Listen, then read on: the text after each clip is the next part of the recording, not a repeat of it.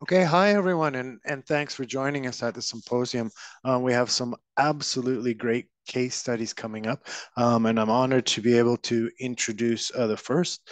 Um, First of all, we have a Mr. Jonathan Gleaning and a Miss Bree Jones. They are both PhD candidates at the University of Melbourne, and they are co-chairs of the Faculty of Medicine, Dentistry and Health Sciences Student Advisory Council. So I'd love to just turn it over to them. The title of their case study is Amplification of Student Voice through Student Staff Co-Design and Implementation of a Strategy-Focused Student Advisory Council. Hi, everyone. Sorry, I just had to unmute myself. Before we get started, I just wanted to acknowledge the traditional custodians of the land on which this presentation takes place. Ours is the Wurundjeri people of the Kulin Nation, and for the elders past and present and emerging.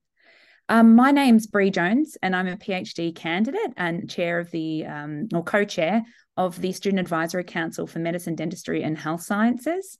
And I'll be presenting today with Jonathan Gleaning. And hello, everyone.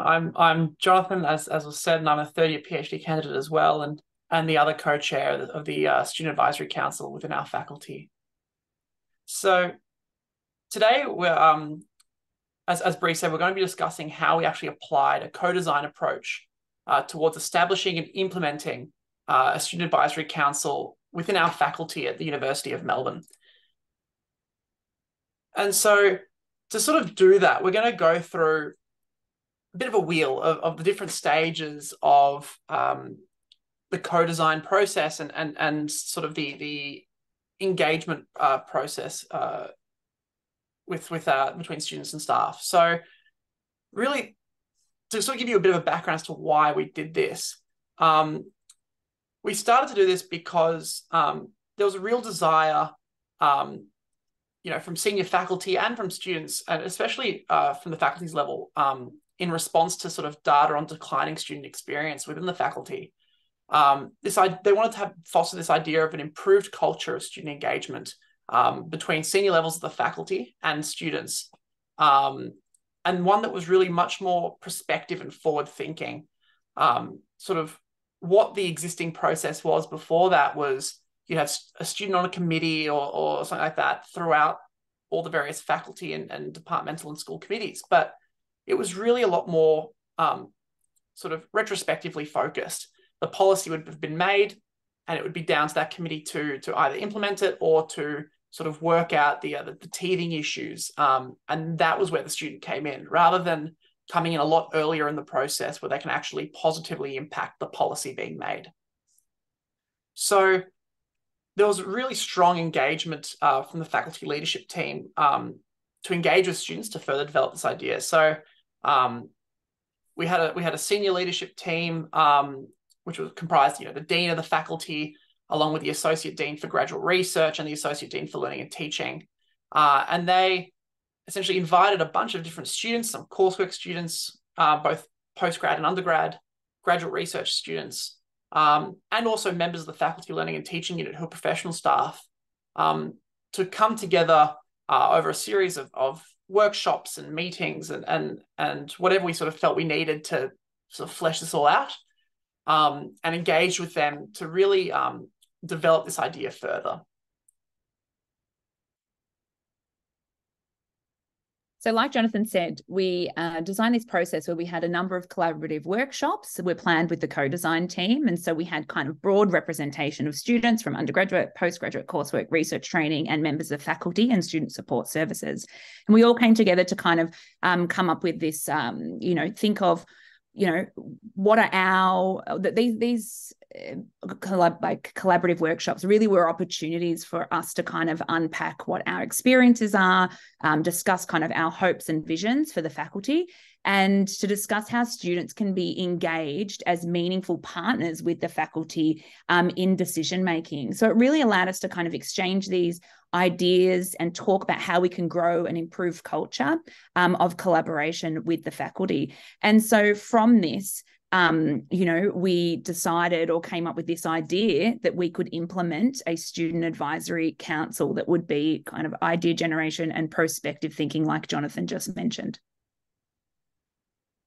So as Bree said, this was our sort of broad decision that we would implement a student advisory council, and it would be situated at the highest level of the faculty. So it would report directly to the dean and the faculty executive committee, rather than sort of sitting within a sort of specific committee or lower down in the governance sort of food chain, I guess.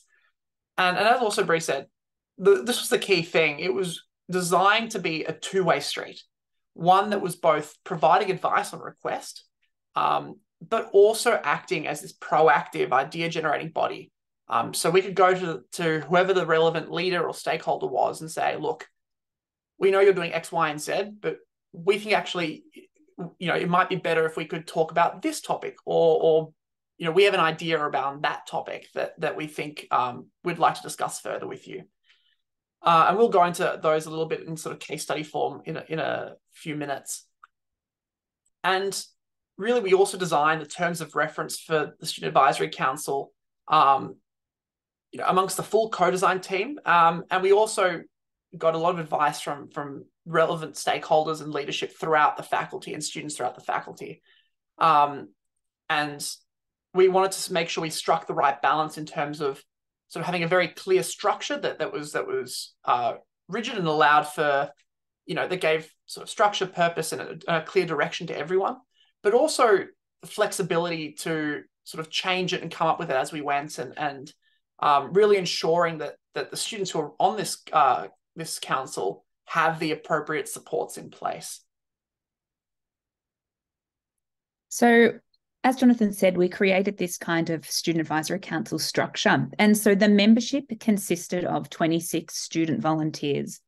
And these student volunteers were drawn from the breadth and the depth, of programs across the faculty. So we had undergraduate students that were in our various coursework programs. We had postgraduate students who were in different areas of research training.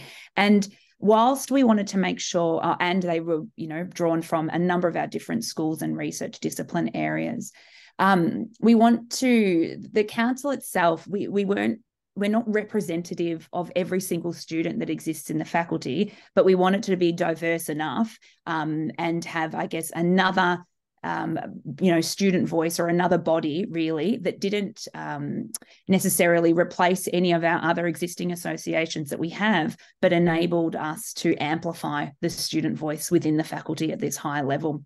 And so the student membership, they had 12-month terms, and students then had the option about whether or not they wanted to have an extension. So the structure of the Student Advisory Council really is this kind of overarching council structure with those 26 members. And then it consists of 2 sub-councils. And so one council is for coursework, and then one council is for research training. And the idea behind that structure really was that each of these different or diverse groups of students may be working with different areas of leadership, and they have very different student experiences, although they still want to have an overall, a good experience within the university. And each of the councils had a chair and a co-chair. The council itself, as part of the terms of reference, we aim to kind of meet every 2 months during the year. And it would be in the way that the council would meet first together as a group, and then the next 2 months, then we may have our divisions where our sub-councils meet, and then we would come back together 2 months later as a collective council and meet, and so forth. And the support for our councils in terms of the executive support provided in terms of minute taking, communicating to students, circulating minutes, and sending out paperwork or any readings or anything like that needed to happen, and policy that we needed to look over before meetings, was supported by our faculty learning and teaching support unit. Yeah, so sort of give a bit of a brief history as to where we've gotten to since then. We first implemented this council in sort of November of 2022, even though we sort of started talking about it a lot earlier, around April. Took a lot of time for us to get the terms of reference together and go through all the processes in terms of expression of interest for chairs and members and all that kind of thing. So after we implemented it, first met in November, we've then since then set up the SAC processes in terms of how we meet within ourselves, how we meet with senior leadership and other stakeholders, what the communication processes are, sort of from us out and from them in, and a lot of other things around, what is it that we'll actually sort of take on and go to, look into in terms of policy areas. Will we sit on certain faculty committees as a member in addition to the existing student member, so that we have sort of visibility and communication into those committees, and sort of a lot of those kind of processes. We also set up a website where we sort of have a bit of information about what the SAC is. There's a live, all year live sort of expression of interest form for students to sign up if they want to be involved or have any ideas, things like that.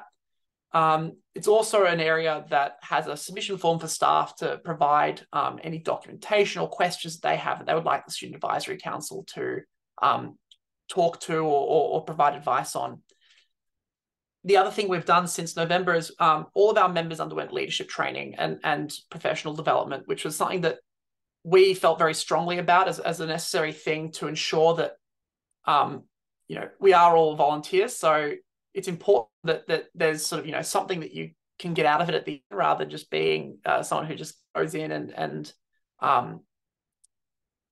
gives a bunch of stuff and gets nothing really out of return, but also ensures that actually they're better members for it. They get practical training on how to act appropriately in this kind of structure in terms of convergent and divergent thinking, or in terms of how to represent not just your views, but sort of the views of all of your student cohort, or how to communicate more effectively in a professional sense, all those kind of things, and they were very valuable opportunities for our members.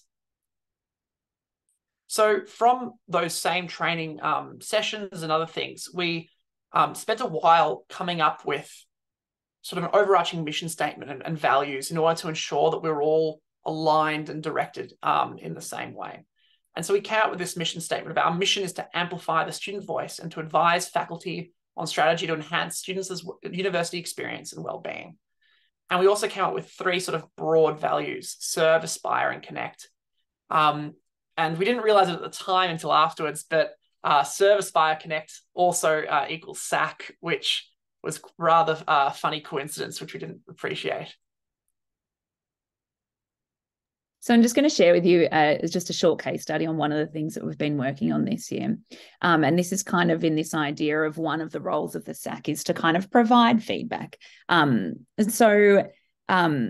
We have worked with senior leadership in faculty, and recently at our university, they have released an advancing students in education strategy to work towards. It's quite aspirational for 2030.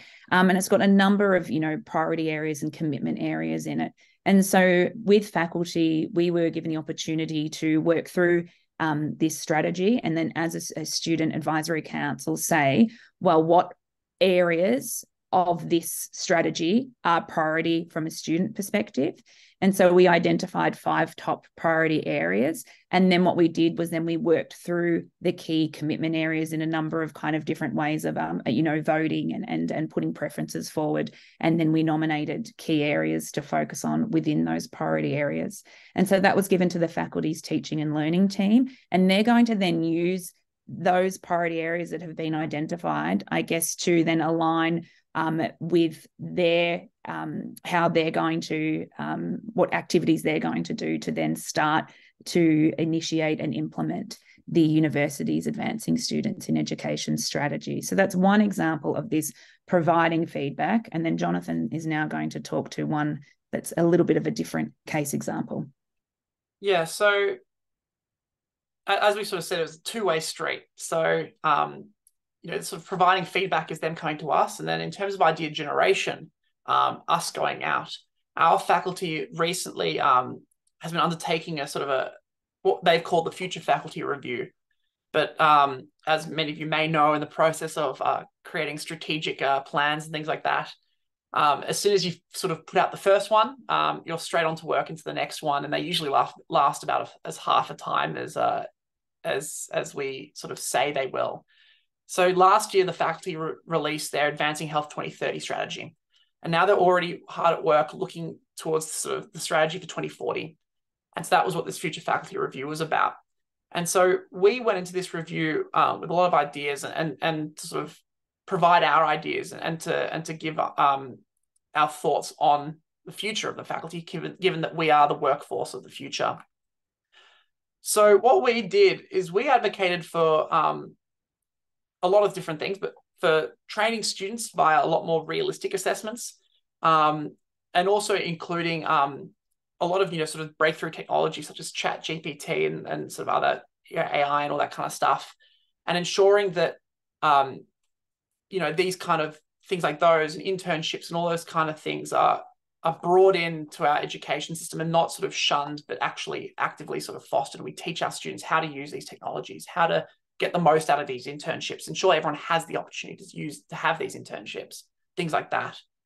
We also talked a lot about sort of agile systems that permit rapid evaluation and feedback, both in terms of students providing sort of feedback to staff, but also from ensuring that staff can give better feedback to students quicker.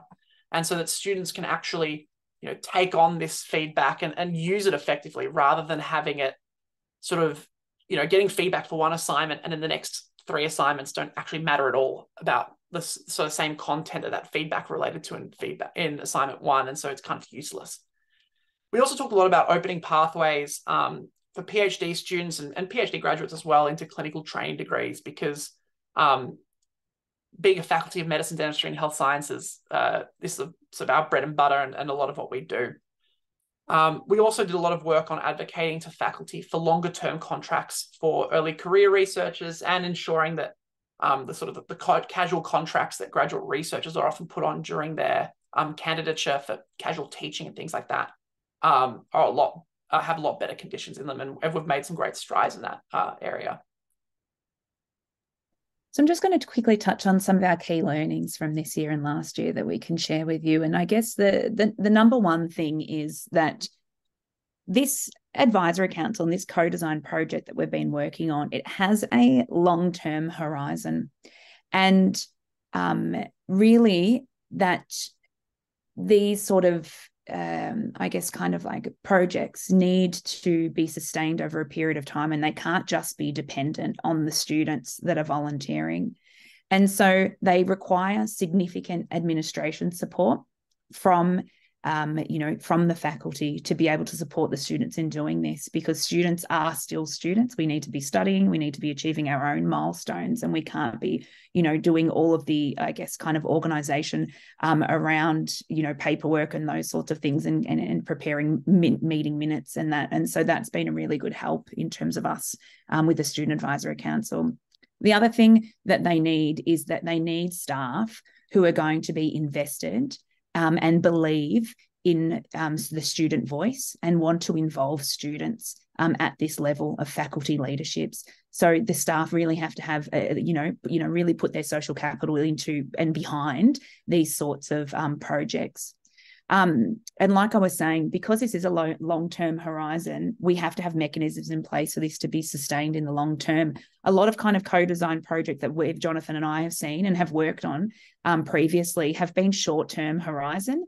And so once you start to get this long-term horizon, we've got a significant period of change that we're about to embark upon, where Jonathan and our other leadership team are going to then be leaving. And then we've got this kind of handover and succession planning process where we need to hand over to a new group of leadership, and then also to a new group of members, and be able to kind of sustain this trajectory over time.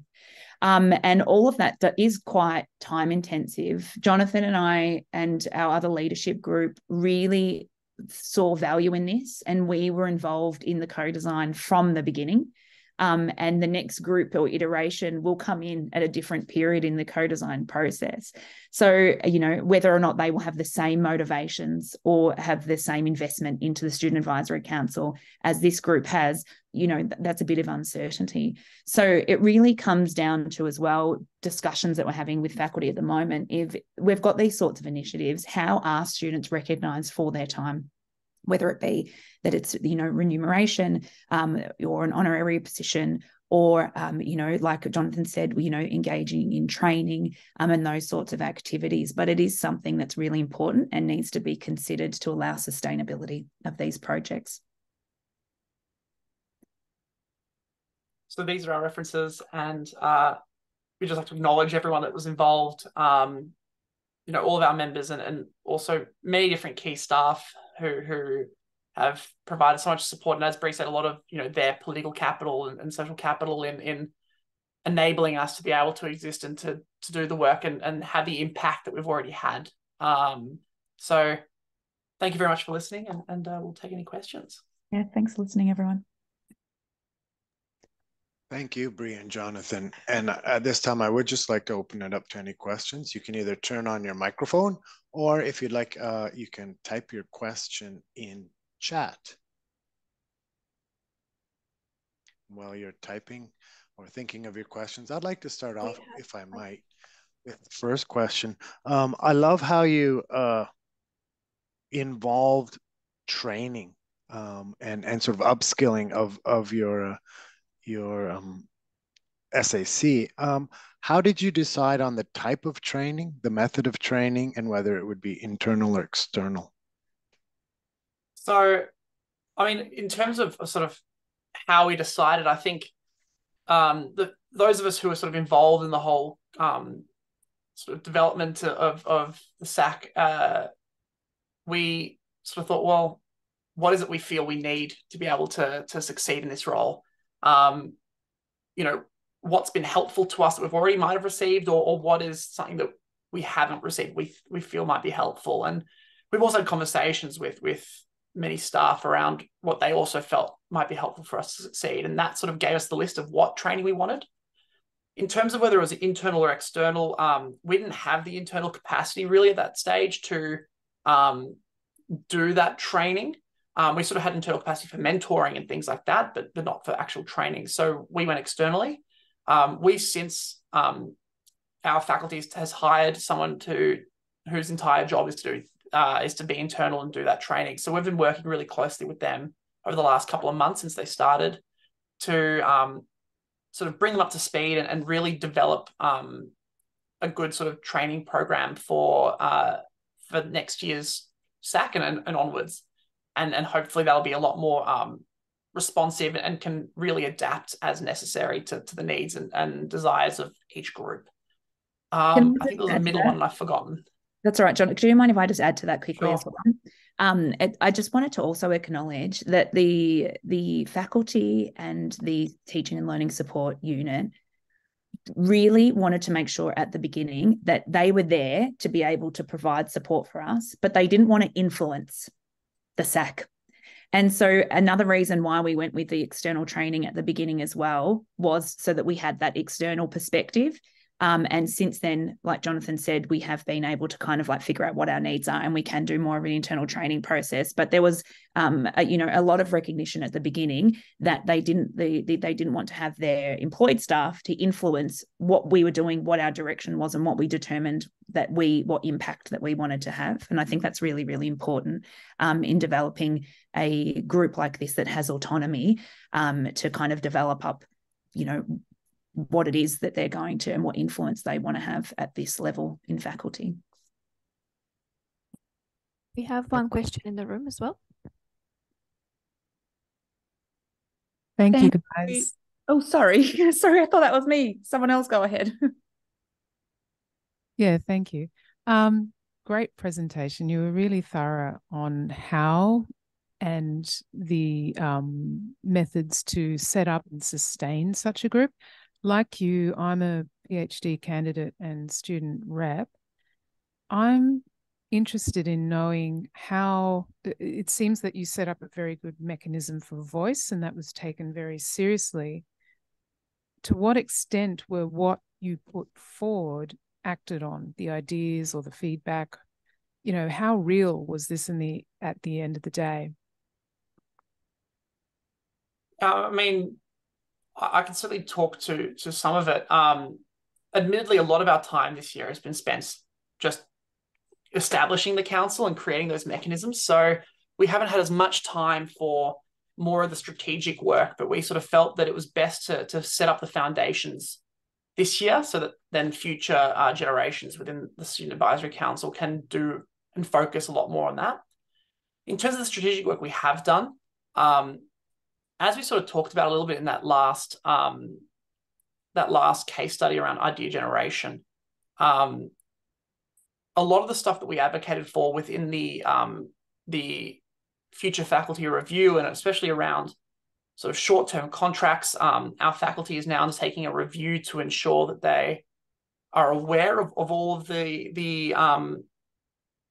different types of employment in our faculty. And to put in context, our faculty is about 60-something% of the University of Melbourne in terms of both staff and money. And, we've got like 12,000 students and other sort of 10,000 staff. It's a very, very, very large faculty.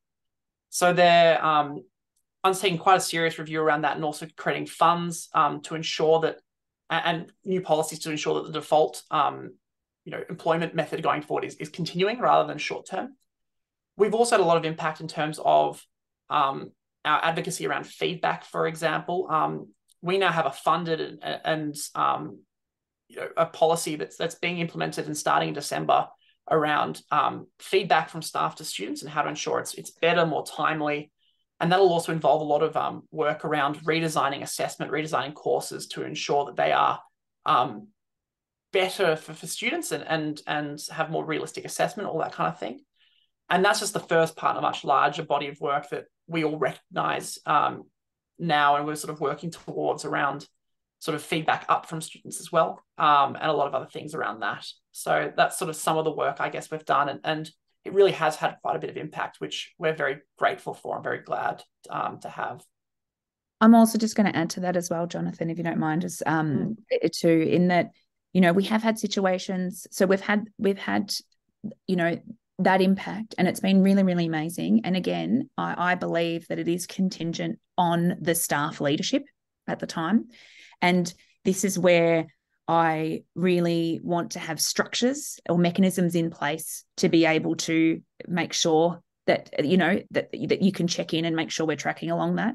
And part of our new terms of reference that we've got moving into next year are around the leadership of the SAC having regular meetings with the faculty leadership, where we have, agendaed things and they have meeting minutes, and we're checking in on projects. And so we're monitoring, what actions have been made on those projects over time as well, because we have had circumstances too when, we've put forward some feedback and then that hasn't been acted on. With different, in a smaller level. So I guess that's as a kind of mechanism to be able to make sure that that's tracking along as well in the future.